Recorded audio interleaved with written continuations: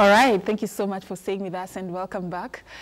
We are about to have a very important conversation on Family Check today, something that graduates from what was the conversation that was here the other week during Family Check. We just want to graduate and look at this issue deeper.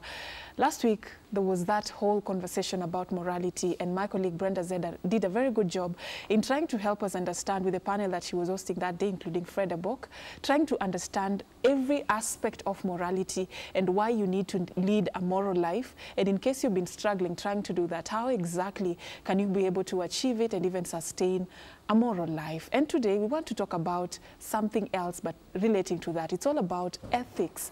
And today our topic of discussion is principles of ethics, as we get to understand how exactly can we be able to have an ethical society in the way we do business, in the way we conduct ourselves, in the way we relate with other people. How can we be able to be people who appreciate ethical values? How do we instill them in ourselves? And one thing that we have discovered is that the greatest problem we are facing today is because we are having sort of a personality crisis. The moment you do not know who you are, you do not know whom you are, and you do not even know what guides you, what decisions you're supposed to be making. This is why we are finding so many problems in the society. We get lured to do so many things that are wrong just because we do not understand anything. We just follow the trends and we feel what is cool, what has come is what will work. Some people even just do so many shortcuts just to achieve what they feel currently is trending. This is what society defines as success. This is what I must get. But then again, let's go back to the drawing board and understand exactly who we are and know how is it that we can live an ethical life, and even what Zeda talked about last week, how can we live a moral life. But today I go away from that and look at ethics, and I'll even go all the way into the ethical life, of the ethical way of doing business, and you will find this conversation very useful. That is what we are talking about. My name is Safin Achieng Ouma, at Safin_Achieng on Twitter, Safin Achieng on Facebook, and of course use our official Twitter handles at KBC Channel 1, KBC Channel 1 TV on Facebook, and we'll be able to share some of your views with my panel and with other viewers as well. So join us beginning right now all the way to the end of the program, shall you? So we begin by I introduce my guests for the show this morning.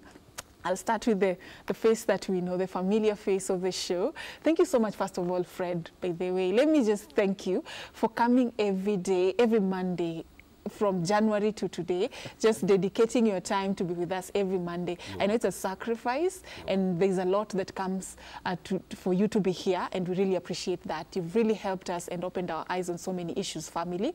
But that is Fred Abok for you. He's a life coach and a mentor. Thank you so much for coming to the studios this morning once again. And then for the very first time, yes, I'm excited to be hosting these two gentlemen from ELNET, Executive Leadership Network. I'll start with the one sitting right next to Fred there. His name is Peter Mugendi. Thank you so much for joining us. And then we have Mr. Weru Mwangi. Thank you so much for joining us. Probably because it's your first time to be on Good Morning Kenya, I'll give you a chance to say something to our viewers and a bit about yourself. I'll start with you, Peter. Thank you very much. I just would like to start by saying how delighted I am to be in this show this morning. It is my first time at KBC. Yeah. I think came to KBC many years ago when I was in high school. Oh, on a school trip? No, it was actually a program that was called Something Glory. It was a Christian program. Oh, all and right. I came in my school. So right. This is the second time I'm coming here. So my name is Peter Mugendi, and I am serving with the Executive Leadership Network. I am chairing a committee that is organizing the 2018 Ethical Leadership Conference and Award ceremony. Wow. Very excited about the topic of discussion today because it's something I am very passionate about, and also that the organization I represent serves as a mission to see to it that our nation is changing the narrative of doing things in an ethical way, and that indeed there are people that are doing a good job of carrying out and conducting business in an ethical manner. Wow. And I'm looking forward to this conversation. Thank you so much, and karibu to KBC. Weru. Yeah, I think I'm also glad to be here. I think I want to thank the leadership of ELNET for granting me this opportunity as one of their members to represent ELNET in this conversation. Just like him, I've been here, I was here, I think I can remember exactly 1988 on a school trip. So that's about 30 years ago. Where were we that time? And, 88, okay. Yeah, okay. I think as a member of ELNET and also as a Christian, I believe in ethical business. Yeah. I know ethical business pays. Unfortunately, in our society, we have tended to basically give more publicity to the negative issues. But we have seen people, and I really invite not just KBC but other media houses to be on the award ceremony and actually see for themselves and actually show the public and especially even the young people that ethical business pays. Okay, Yeah. okay. Many people think good news doesn't sell. Good people do not get celebrated. Yeah. Good is not cool. Good is hard. Good is boring. People just want shortcuts just to get, they say the end justifies the means. Yeah. So today we want to look at understanding this good. How can we do this good? And do we really take time to celebrate the people that do good? So that is what we are focusing on today. But then now that we have a background and an understanding of what morality is all about based on the conversation you had last week, let's understand ethics. Let's break it down and get to understand what it's all about. And usually I like getting different definitions from my guests. So I'll start with Fred. From where you sit, what do you think it's all about? Then we can also get your perspective on this. Great, thank you so much, Safin. For me, it's dynamic to explain ethics, and I would start by just basically underlining that ethics is the principles of moral standing within yourself and the society that promotes mutual coexistence and an understanding of living in an harmonious manner. So generally that, just so it affects on the way we live, but also the sensitivity, but also the intelligence of how others are affected by the way we live. Yes. All right. Yeah. Very brief, but very clear. Peter, what do you think ethics is all about? Yeah, so ethics, in my view, is conducting affairs in a manner that benefits the most in the society and that is able to ensure that that which is done is not harmful to the other person, that it respects a mutual coexistence of people in a society. All right, thank you for that. What about yourself? I think I would simply define ethics as the standards of what is right, wrong, and what is good or bad. So in that case, whether it relates to personal conduct, business conduct, we need to have those boundaries which say what's right, what's wrong, what's good, what's bad. Yeah. But in addition to that, we also need to define, of course, the pillars. What underpins those right, wrong, good, bad standards. Once we have that, of course, we need to go to the next level, whereby now we talk about measurement. Because what you can't measure, you can't control. Yeah, true. What you can't measure, you can't influence. And then, of course, after we do that, we also need now to have an aspect, or rather, after we measure, we need to reward and punish. So as long as, if you just go ahead and define, but you do not measure, and if you measure, you do not reward and punish, then definitely you basically have what you call lip service. You're offering ethics lip service. It becomes theoretical. But it's not practical. It needs to be, for example, if you go to many performance management frameworks, you'll be measured. How much money did you make? Yeah. Then we reward you either with a salary increment or a bonus. Yeah. So even in ethics, we need to have a scorecard, and at ELNET we have one. And that's the one the award is based on. Yeah. I was so wondering how that measure, works. But I'll engage you more on how exactly do you get to decide that this person deserves to be recognized? They're actually worthy of this particular award. How do you get to measure ethics? Yes. Yeah, but we'll get to that later. You can go on. Yeah, so I was saying, once you measure, you have a scorecard, you measure, then you need to reward those who get to the pass mark, motivate those who have not met, who have not reached the pass mark, but are working towards it. Yes. But also, there are those who may be headed in the opposite direction. Yes. They're basically deliberately doing the wrong things. Yes. And you also need to let me use the word, create negative incentives towards moving towards that direction. You know, when you use punishment. Punish. It almost slipped out of my mouth. So you actually need to create negative incentives for them towards moving in that direction. All right, wow.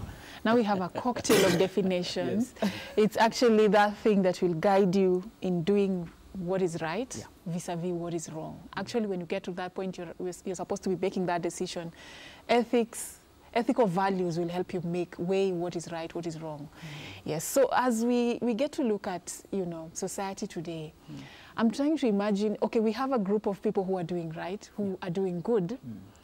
And like you saying, we have a population of people who are moving towards doing good. Okay, they are doing bad, but they desire and they want change and they want to see a better society. But you're having a group of people who deliberately are going the opposite direction, like he's saying. So I'm trying to imagine, can we really have a society where everybody is ethical? Everybody is morally upright? Is it realistic? Can we reach that? And what a world would that be? I don't know. Is that a complex question? Very true. It's not impossible. I'm trying to imagine. Can we all be on the same side? Is it even possible? Safen, bad things don't happen because bad people are more popular. But bad things happen because the right people have refused to stand up for what is right and has allowed the wrong people to influence. So when the right few rise up and do the right thing, they will influence those who are doing the negative thing. And even if this will be a crop of people who are doing the negative thing, but the right people will be on top. Okay. I believe Mr. Mugendi could actually bring us out on the Europe Revolution and how it started. Okay, okay. Wow. So I think I couldn't agree more with what Fred has just said. Well, in reality, what we see is a very, difficult society where the evil is elevated, and it just looks like not realistic to imagine that people can actually move towards ethics and be good. Yes. The truth of the matter is the journey towards that end is possible. Yes. And if you look at what has happened in the world, where a few people have started a movement that has completely changed the course of the world. It isn't about how many people start that movement. It's just a few committed people to a certain cause that faithfully follow through and begin a revolution and a change. Some of the things that have actually defined the course of history are good people that have committed to pay the price to do what is right. And what Fred is actually insinuating is what was then known as the Protestant work ethic back in the day during the Industrial Revolution in Europe. And these were people that started challenging the status quo. There was a lot of evil that was going on back in the day as the world was beginning to industrialize and work and labor was a major thing. Children were involved in work and they would drop out of school. Just to work. Just to work because it was really demanded to be able to make these factories function properly. And a few people started challenging that and said, things need to be done in the right way. Workers need to be treated in the right manner. And they emphasized on the value of working hard for productivity. And this is what started what was then called the Protestant work ethic. And the success of Industrial Revolution as we know it today was a consequence of people that were doing the right thing, the Protestant work ethic. And some of the largest companies that today we know them, they were actually started by Christians that challenged the status quo. There were brothers, the Lever brothers, what are the Lever brother that started the Unilever. These were people that came and stepped up and started doing the right thing. And they ended up establishing such big corporates. So it is possible to then move a society towards that common good by having people that are committed and also willing to pay the price for that. Okay. Because indeed they are going to be ridiculed, they'll be going against the current, but eventually we've seen that the change in this world is always propelled by a few committed people. They always say change begins with you. So Absolutely. you can be me, can be you, can be anybody. Yes. Yeah, so be the change you want to see. That is Mahatma Gandhi. Yeah. But then, now that you're talking about business, you're talking about work, Yes. talking about labor and ethics. As Elnet, where you also do a lot of mentorship and trying to just bring ethical values in this world of doing business. Talk to us about how possible it is for somebody to be successful in business and in career and still be ethical in a world where many people think if you're too honest, you cannot make money easily. You know, if you're too, you're too good. Business, you have to be crafty, you have to be aggressive, you have to use a few shortcuts here and there to get deals. Is it possible to have your hands clean and still make money? I think, let me start by saying that success in business and ethical conduct are actually not mutually exclusive. Yeah. They are actually what I would call, they actually work hand in hand. Deep down, as a customer, wherever you go, either to a salon or to a bank or to to a government institution, you want to get value for money. You want to get honest service. Yes. You want to be treated with respect. Yes. And we all gravitate towards that direction. So when you see people, even clients leaving and all that, you'll always find a lot of unethical behavior in it. Yes. There are many examples of ethical businesses that have succeeded. It's only that, of course, they are not given the limelight. Yes. That the ones that make a lot of money do get. A given, yeah. Are given. So it does happen, but of course, as a clientele, clientele needs to be the first people who enforce ethics. Yes. Because you are paying money, Yes. you need to demand value for money. For your money. You need to demand respect, and you need to demand that promises be kept. So it's not that successful people in business or that successful institutions and people do not exist. They do exist. Those who practice ethical behavior. It's only that they are not given the kind of publicity that these other institutions do get. All right. So we have on you, Peter. Yeah. We have businesses that are run ethically. Yes. Yes, and they're succeeding. Though, Yes. like he says, they're not being given that much of a. Yeah.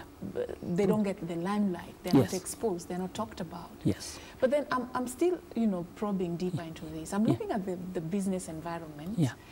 And it's somewhere you need to be very crafty. And Yeah. we've seen people even, unfortunately, going as deep as avoiding to pay some levies, avoiding to pay tax. Yeah. If you're selling a product, we've seen a lot of counterfeit Yeah. products being sold. People are trying to be crafty Yeah. to make money. Yes. Is our systems, do we have the wrong systems or Yeah. the wrong people? Or Yeah. what is it? Well, wrong systems or wrong people. Yeah. So thank you for that question, Safina. Let me begin by just probably just taking that a step back and picking up from what Wero has just mentioned. I believe it is the natural thing to do business ethically.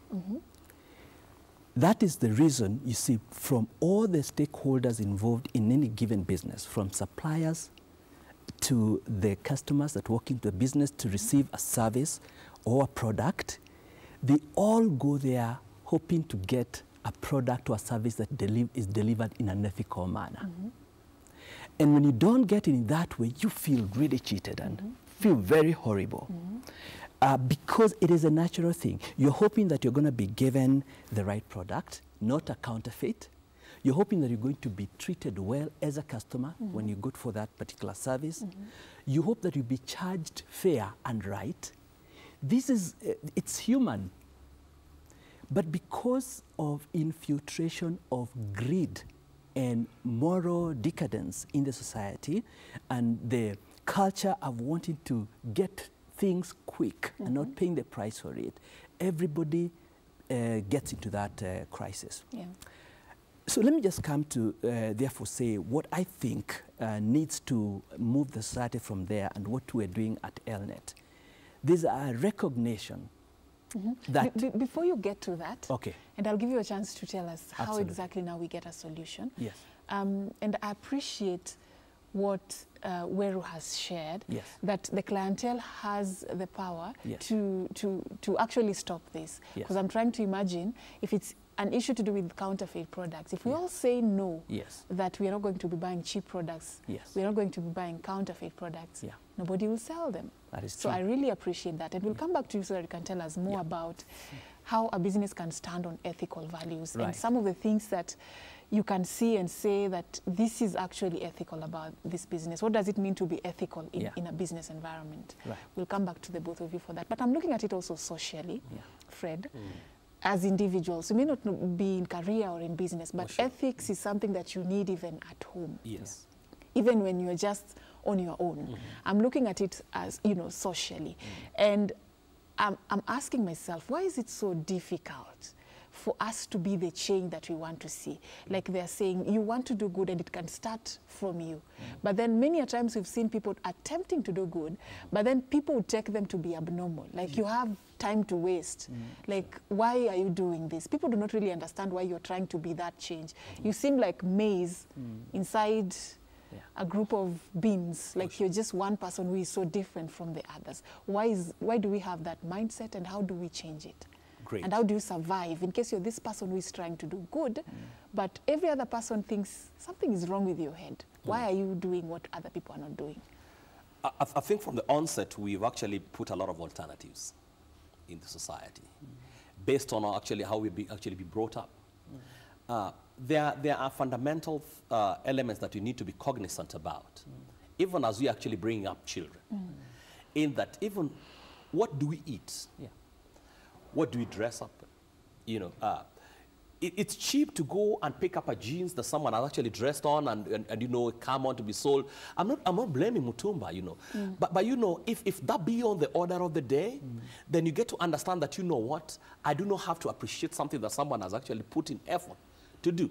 So we'll always be looking up for alternatives. Alternatives in food, alternative in dressing, then alternatives in education. But actually even thinking that, I can be able to succeed without not putting much effort. And so when someone is actually growing up, they are packed up with the alternatives. So whenever you give them on a right thing and a right challenge to do, they always ask, and what's the option out of it? Okay. When you find an option out of something, it's an adherence that, you will tend to go for what is cheap for you. Yes. And I've discovered that the countries that are actually doing on better, what they have actually tried to do is to close the options. Are we getting one another? The options of, parking on the roadside. They don't give you an option for that. They don't give you an option of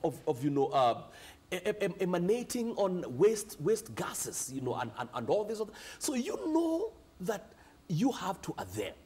You know that you can only drive when you have a valid driving license, because there is no way out that you will actually be able to convince the police that, what, I will produce my license in 24 hours, or There's no way out of that. There's no way. You just have to do the right thing. And I believe that that's some of the mark that is actually we need to actually adhere on. And we need to train this right on the onset, that there are principles of doing things, even when you're raising children in the house.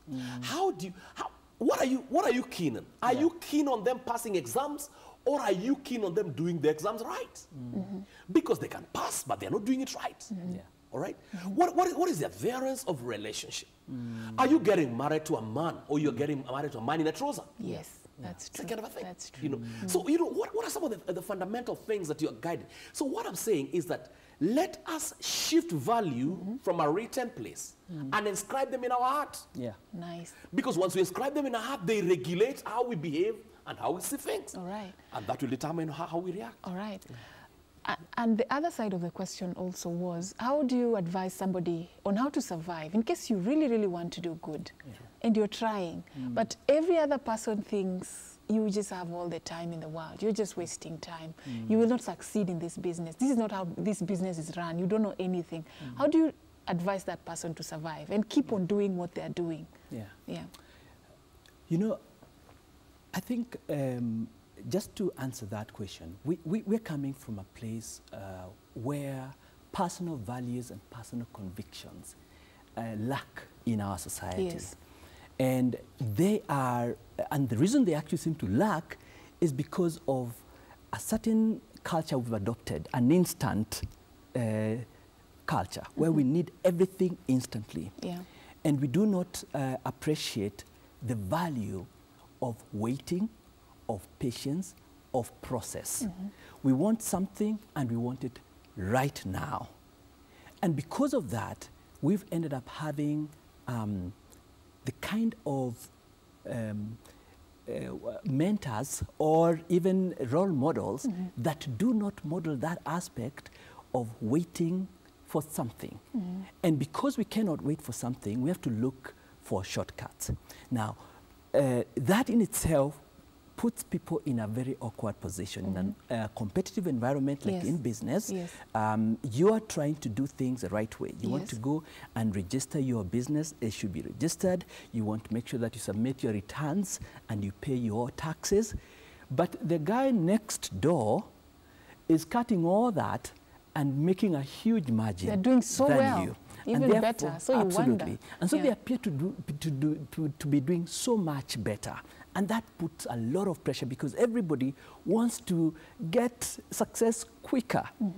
Now, this is how it is. And what we have observed over time is actually success in business and everything else in life is hinged on the process.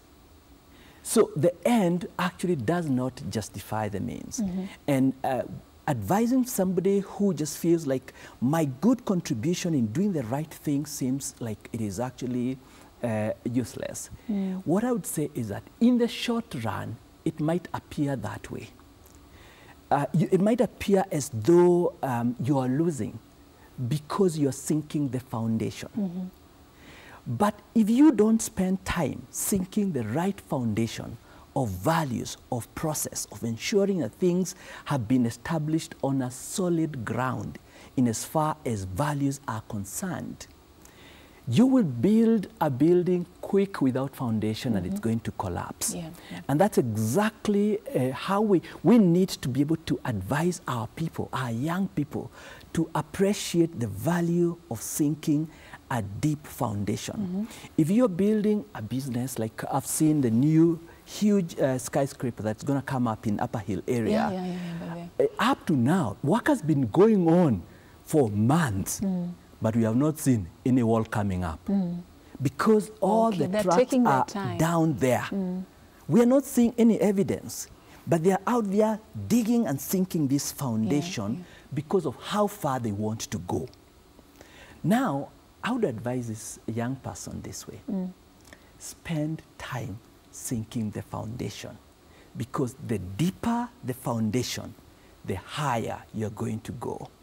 If you just start by cutting shortcuts, because everybody is doing that way, yes, your building will come up very quickly, but it's going to equally come down just like the others. Yes. Yeah, I like that. So you'd rather seem weird for a while. Yeah. You'd rather seem odd for a while. Yes. But you know why you're doing it. You know why you're doing it. You take your time to go through the process. In the long run, where like the right foundation have been sunk, the right values have been put. You see, like I've been dealing with entrepreneurs. I'll tell you this. Even an entrepreneur who starts a business has got solid values, and the returns are not coming as quicker as everybody else. They create a culture in their business. You attract those kind of staff in your business. You're not going to get people that are trying to channel funds and picking a few things from your company. They begin supporting your business because you're getting people that are sharing the same values. That business is going to stand in the long run, and you're going to have a business that will grow past generations. But when you have these businesses that are just built on corrupt money, they end with a person. You don't have anything to pass to your generation. That's the reason we have big companies like Colgate. Those were family businesses. Barclays, that was a family business. But now they are corporate that employ people across the world. They've passed they've been passed on over the generations because of the foundation that was sunk. All right. Yeah. Wow. Well said.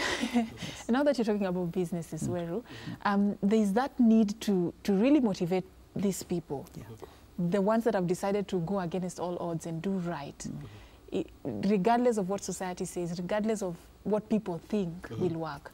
And there is this unique thing you guys are doing at Elnet to just motivate them, to sort of, you know, mark standards of ethics and say this person deserves to be recognized. How exactly do you do this? What are some of the things that guide that marking scheme? What makes part of that marking scheme? And then how exactly do you then go ahead to motivate? I think I will leave the issue of the scorecard to Peter. All right. He's Okay. better equipped to do that as the chair of the committee. Okay. But let me just add, before I give it back to him, let me just add something. Because at times we may talk and make these concepts look abstract. But we have actually seen, number one, let me start with unethical businesses coming down. We have all heard about the story of Chase Bank. It's public information. Be Unethical business careful with conduct. where you're going. Yeah. Be No, I'm saying it's a basis of Yes, unethical business but we know the conduct. story. You know Yeah, the story. Yeah. We have had, let me not even mention the others, but at Exactly. least we have had some Thank banks you. closed because of unethical businesses. Yes. On the other hand, without mentioning names, if you look at the mid 90s to early 2000s, there were some commercial banks that decided, you know what, profit is more important than anything else. Yes. So all branches in the rural areas we are going to close. You know, to them, it was all about profits, nothing about Nothing community welfare. Then some other small, tiny building societies decided, you know what, Yes. that people matter more than The Mama Mbogas. yes, they These are the people. They These are matter the more ones who than build more the than nation. our profitability. I know that And I can tell you something. Today, as we speak, They are the leading. they are the lead, they are leading in terms of market share, in terms of profitability. They are up there. So when you look at that, you realize that ethics do pay. I'm not saying that those small building societies then are actually the most ethical businesses around, but they just focused on one aspect and decided, you know what, that we have to pay the price. Peter talked about paying the price. We have to be, they were ridiculed. I was in the banking sector then. They were ridiculed. They were called hawkers. They were called, you know, all sorts of names. People, you know, basically gave them time until down. they come under. But today, as we speak, I think one of them is actually one of the largest banks in Kenya. You cannot mention banking without mentioning that one. Yeah, true. Now, they may be having their own issues down there, but they decide to stand with what they believed in, and that's the aspect of values. Yeah. They believed that the poorest of the poorest in this country deserves to access financial services, and they stood by that. While other people are saying only the rich deserve financial services. Without, so we can see that that one aspect has paid off. Over a period of how long? Again, Peter was talking about this thing not Immediately. happening immediately. We are in a I'm PAP talking generation. about, I'm talking about it took over a period of almost 15 to 20 years Yeah. for them to get where they are today. So at the end of the day, and it pays to be ethical, it pays to stand by values you believe in, and it pays to actually be different. Okay. It pays to be different. Yeah.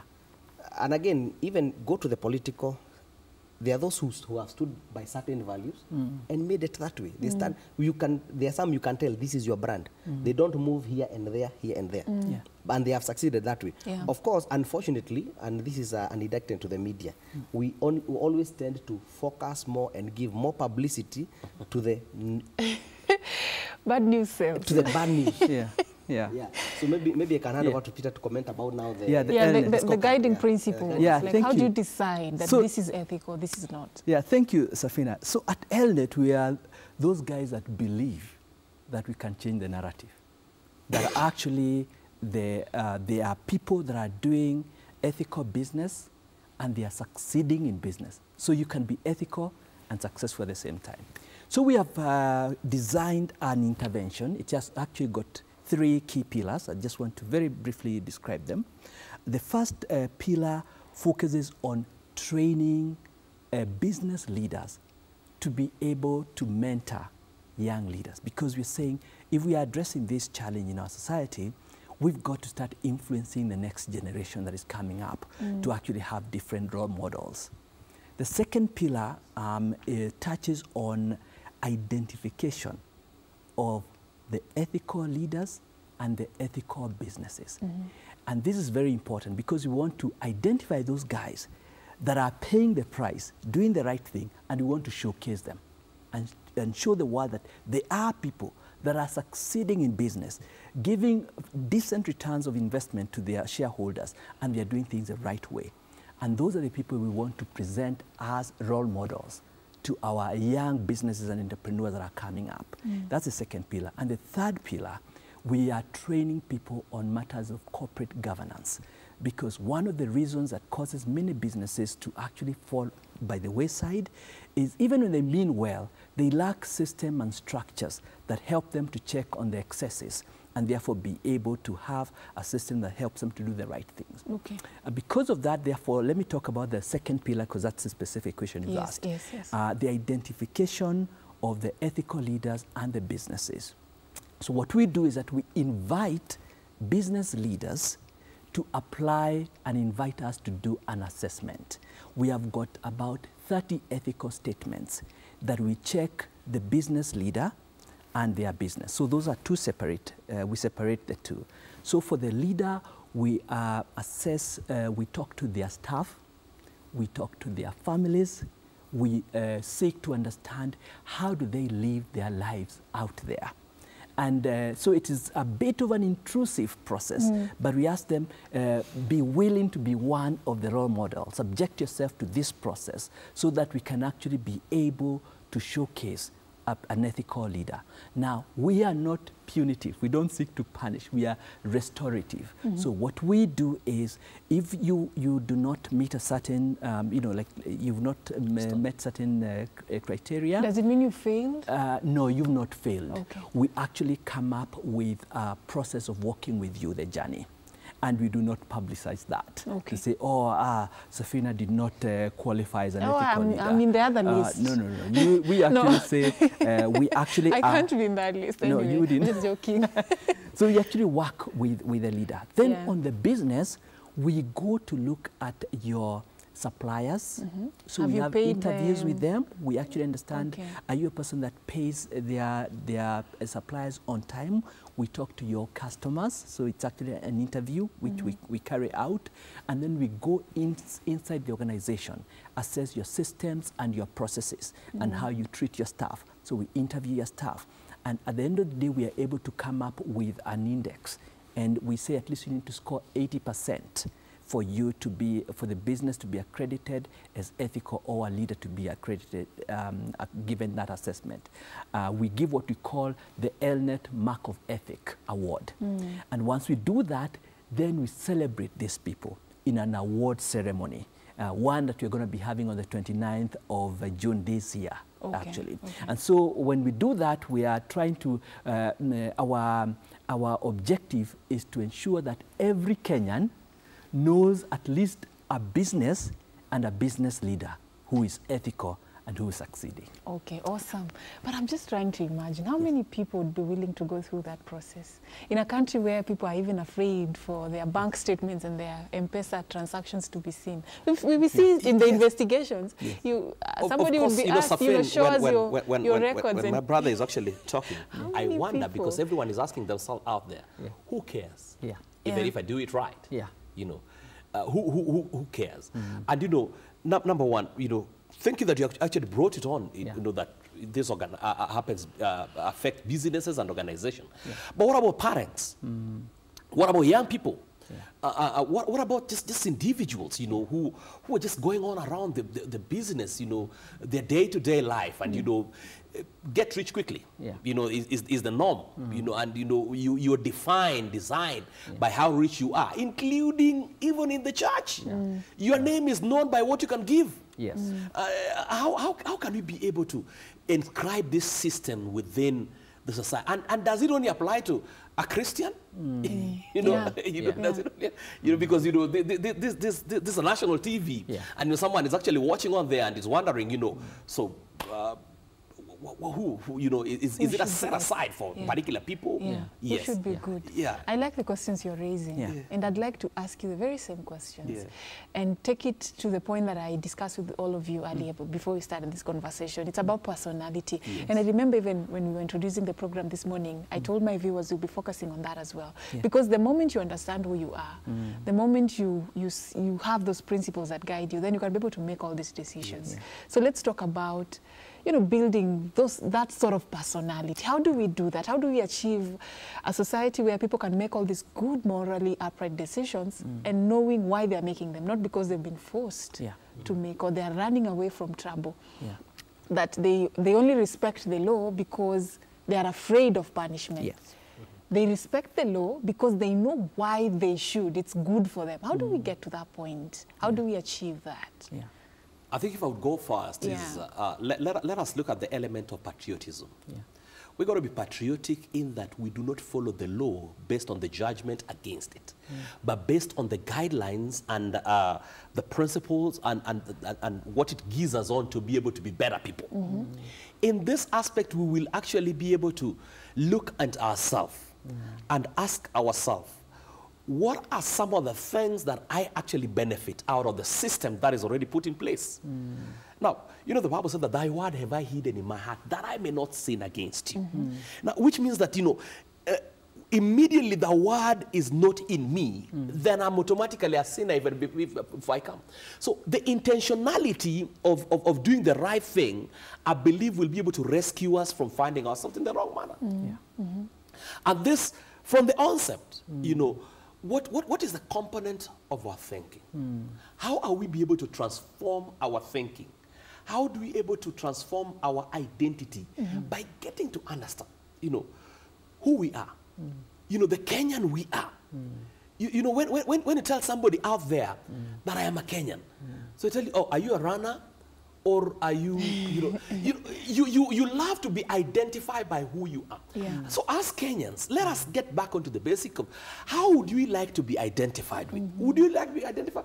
Oh, corruption number, oh, you know, this. Nobody you know, wants to be identified with bad. So let us be patriotic and say that, you know what, we are not going to follow the law based on, if we don't follow it, these are the consequences. But so that we can actually be people who are living in the system and accordance. All right. I'll come to you, Weru. Still on the same question. Who do you think is supposed to provide this information about ethical principles? Whose responsibility is it to build this generation of ethical people? And how do we go about it? I think there is a saying that charity begins at home. Yeah. And that's where we all need to start. How are you bringing up your children? How are you modeling values to them? Yeah. Then, of course, from home, closer home is the society around you. Yes. It reminds me of the time I was growing up in the 80s.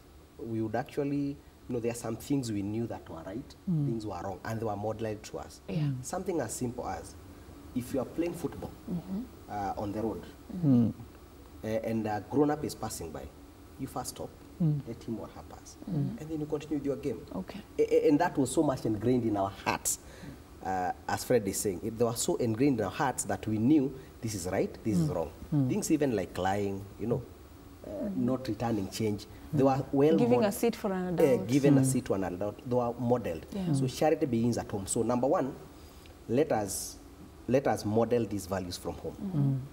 Once we do that, then let us also now start enforcing them and reinforcing them at society level. So that, for example, if Peter happens to be my neighbor and finds my child misbehaving, I give him all the permission to punish the child. Of course, reasonably. Not Try that unreasonably. today. Try that. So that, and that used to happen during our days as we were growing up. In a grown-up finds you misbehaving, they would actually scold you. A child belongs to the community. And, and they would actually now even report it to your parent, who would actually reinforce that by beating you even in front of that, Of that person. of that person. So you know that this person didn't do anything wrong. Then let's go to school. When we go to school, because in school we learn a lot of things that we actually hold dear. Yeah, true. Then we need to reinforce ethics. at that level. Because as Peter was again saying, we start with the foundation, because we are still building the foundation, we are still in school. Yeah. And again, in my mother tongue, we have a saying that you also straighten a tree when it's still young. Yeah. So you have to, you shape a tree when it's young. You don't do it when it's very, Mature. mature. So in school, unfortunately, ethics, because I remember we studied ethics in school. It was actually only seen in high school, and it was also optional. Mathematics was compulsory. Physics was compulsory. So what are we teaching people? We are telling people... And the other day there was a debate to remove CRE. Exactly. Yeah. So you see, in my opinion, we need to start teaching Compulsory. ethics all the way from primary school, Yeah. from preschool, Yeah. and we make it compulsory, Yeah. so that we keep reinforcing those values. When something is repeated to you, it becomes Severally. true and ingrained You in your believe heart, it. because Yeah. you keep repeating it. Yeah, true. Then, and again, so that even now, as we are going into even colleges and all that, ethics becomes a core subject. Now that now graduates us. By then, we have already built the foundation. Now, when we move into the workplace, you could be running a business, you could be employed, you could be serving in ministry, wherever you are, we continue reinforcing those issues. Now, we are talking about having a code of ethics. Yes. But even if we have one, do we score people on ethics? Do we reward, number one, celebrate those who achieve? Yeah. Is it? We have a commission, though, an ethics and anti-corruption Exactly. I was commission. coming there, actually. Yeah. I've seen only cases being investigated. Exactly. They only deal with Now- cases. Exactly. But they are bringing I out a was very coming important... there. Do we number one celebrate those who Yes. live the values? Yes. And that's very important, and that's what Elnet is doing. We are celebrating those people and businesses that have lived those ethical values. Of course, it's still a voluntary assessment. Okay. Right. Then from there, by the time we are coming, are we supporting? And again, as we are saying, because these things are sensitive, in confidence, supporting people who are striving to get to those standards. They admit they're not there, We all have but they have the shortcomings. desire. Yeah. Even our pass mark is not 100%. Yeah. So we know we all have shortcomings. So Yes. if you score 90, it means there are still 10% to go. So basically, so what we are saying, are we also supporting those people who are not, who are striving to live those values? And then lastly, are we also admonishing those who don't live the values? Because it gets to a point whereby we also have to say, you know what, now as you are saying about the cases, now cases should belong to the last leg. Group, yeah. The last resort. The last Like it's the resort. final That now we have tried, mark. we have have tried built a everything. foundation. We have tried to support you. We have but encouraged decided, you, We have but you've encouraged you. decided. You have moved in the opposite direction. Yeah. Now you know what? You have to pay the price. Yes. Now, if we have that kind of a structured way of doing things, then we'll be able to create a society based on certain values. I like the fact that our constitution has actually even laid out the values that even public officers should live with.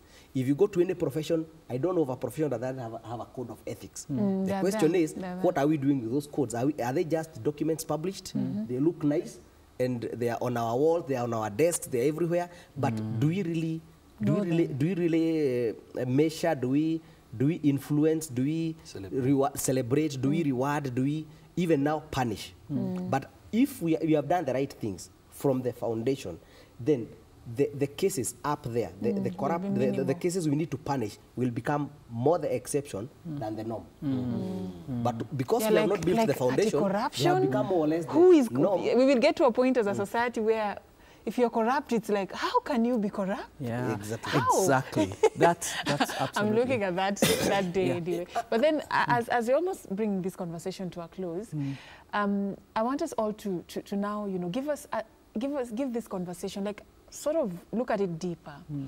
Try and see what is that silver bullet, what is that one magic thing that can really help us in our society today, especially when this beast corruption has really eaten us up. What is it that you think will work? So many people have shared their opinions about this particular issue, but very quickly, what do you think is like a solution to this?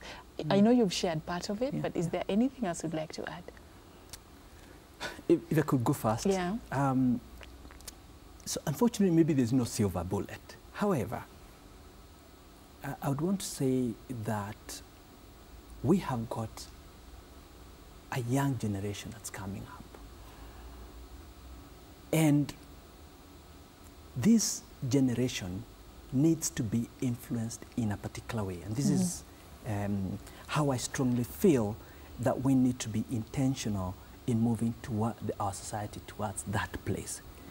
We need to build and inculcate personal values of young people across this country. All right. And how do we do this? We need to start highlighting people that are ethical, that are successful, and that are able to act as role models for this. To show that. And we need to celebrate those people and showcase these sort of people. Let me just explain how you change a culture very briefly. If you wanted to change a culture of an organization, you've got to set some systems in place. If, for instance, you want to ensure that in KBC, every person comes very early to work, we may start by putting a structure, a system, and say, you know, people have to clock in at this particular time, and, you know, so the people that are starting that process, it feels really, you know, difficult to keep on doing this. But it becomes a norm for them. The new staff that joins KBC, they keep believing that there's no other way of doing this. This is how it should process. be done. This is how it's supposed to be. Yeah. If you were to ask then an employee maybe 5 years from now about coming to work late, they actually wonder, how can you even think about it? So that's when we say we have changed the culture. Okay. And so we start by number one, mentoring. That's what we're doing at ELNET. And then we identify those people that are doing this ethical thing. We showcase them instead of publicizing the people that are doing the wrong things, and then we mentor. All right, thank you for that. We've come to the end of our conversation, but Fred, there's something you're itching to add to what I was sharing earlier. Probably as we give our final remarks, you can first of all just tell us that addition you had, and then we can be able to bring this to a close. Great. I would like to say that success is actually now being identified as a process. It's not a finality of our thing. And it entails, you know, I believe that the silver bullet is actually entailed within a component of many things. And one of them is actually mentorship. And the other one is just a correction. But also what I would like to finally finish on by saying is that before we get to judge somebody, let us begin to show them what is the right thing. Because maybe everyone thinking that, you know what, when we actually end well, then the process doesn't matter. So let us be intentional in identifying some of the good things, the right things of doing on things, but also let us create an environment of grace whereby, you know, people can be corrected without being victimized. Because, you know, we have actually been now heeding on the fear by fearing the victimization, and at the end of it we end up doing on the wrong thing. Then lastly, let us be intentional in celebration. I discover that when we are identified and celebrated on the good thing, we get to change on well. And finally, I always tell people this: before I tell you the 3 bad things that you do, let me also identify to you the right thing that you're able to do, so that you can be able to know that you have the capability of doing the right thing. Okay, thank you so much. I'm really out of time. On behalf of ELNET, just let Weru give you the final words. On behalf of ELNET. I think my final comments would be that it pays to be ethical. Right. There are examples, there are good case studies, of course, which we cannot exhaust here. And I think I would also want to welcome business leaders and also owners of businesses to actually take our assessment. Of course, as we are saying, is that we are saying that we will celebrate you when you meet the award. You meet the mark of ethics. We'll support you when you don't meet the nini. When you don't meet, but you're willing to move in the right direction, and we maintain confidentiality. Okay. So. All right. Yeah. Okay, thank you so much for your time, both of you. And thank you for watching. That has been a very eye-opening conversation. And now I know you know where to start. In case you're there, good for you. Good for you. In case you're still in a journey, you're willing to do good, you're willing to be ethical and morally upright, still you know, keep going, keep moving. You will get there someday, and be encouraged. And in case you're going in the wrong direction, then understand there are consequences that come with that. And let us be a society that celebrates good. Let us not be people who wait for that good person to do one little wrong thing. You know, the people who wait for religious leaders to be involved in one little scandal to bring them down. You wait for that one person to do just one little thing, and then you start talking and saying, oh, they've been pretending, they've been, you know, telling us this and that, and then kumbe, they're just like this. Let's stop being those kind of people. Let's support people who do good, and when they fall, when they do something small that is wrong, let us, like Fred is saying, let us encourage and offer a solution, like what's the best way they could have handled that situation. My name is Safina Chengo Uma. And on the show today, that's the end of it, but KBC Channel 1 still has more for you. So keep watching. We really appreciate your support, your loyalty, and your company. On behalf of the entire production crew, have a lovely day and enjoy the rest of your viewing.